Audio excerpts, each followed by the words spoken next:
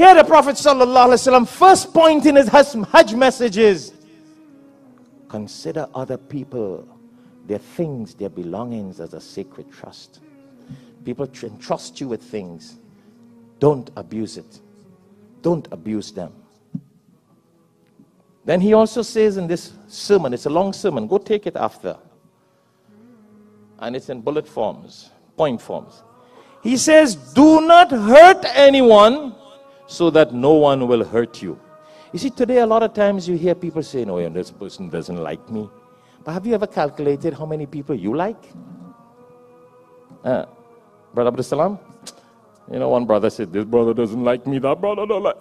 But do we check our hearts to see how many people we like?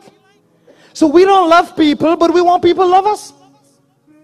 That's what the Prophet is telling us. Don't hurt people so people don't hurt you. Don't belittle people so people don't belittle you. Don't think of other people as nobody so other people don't think of you as nobody. What, do we understand what he's saying?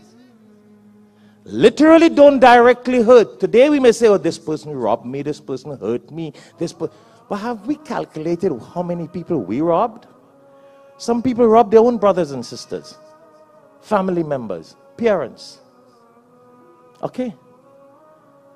Workers, employees, employers, neighbors.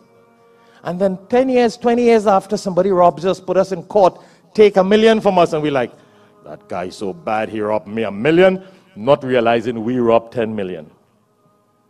Why don't we look at the bigger picture? Why do we only look at our picture here? Selfishness, ego.